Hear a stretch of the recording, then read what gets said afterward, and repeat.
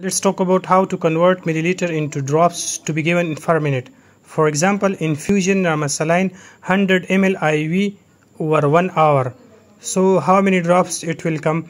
For example, 1 milliliter is equal to 15 drops. Now 100 ml is going to be multiplied this 100 with 15, it will come 1500 drops. Now divide the total drops by total minutes.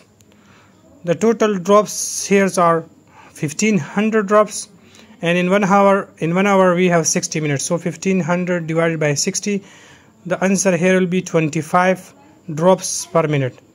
The infusion NS 100 ml per hour, we can also write it like infusion NS 100 ml IV at the rate 25 drops per minute.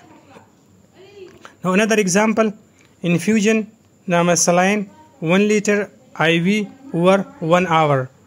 As we know, 1 ml is equal to 15 drops. Now 1000 ml is 1 liter is equal to 1000 milliliter. So 1000 ml is equal to 15 multiplied by 1000, it will come 15,000 drops. Now divide this total drops over total minutes. Now drops are 15,000 and the minute is 60, so it will come 250 drops per minute. Now we can also write it like infusion normal saline 1 liter IV at the rate 250 drops per minute. Another example here, infusion normal saline 1 liter IV over 4 hours. So how many drops per minute we will give? 1 ml is equal to 15 drops. 1000 ml is equal to 15,000 drops.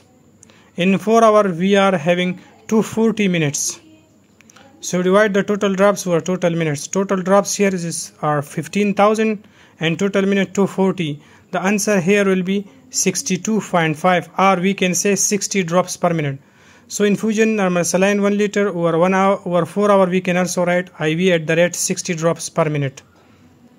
Now infusion 100 ml Fladex IV over 10 minutes.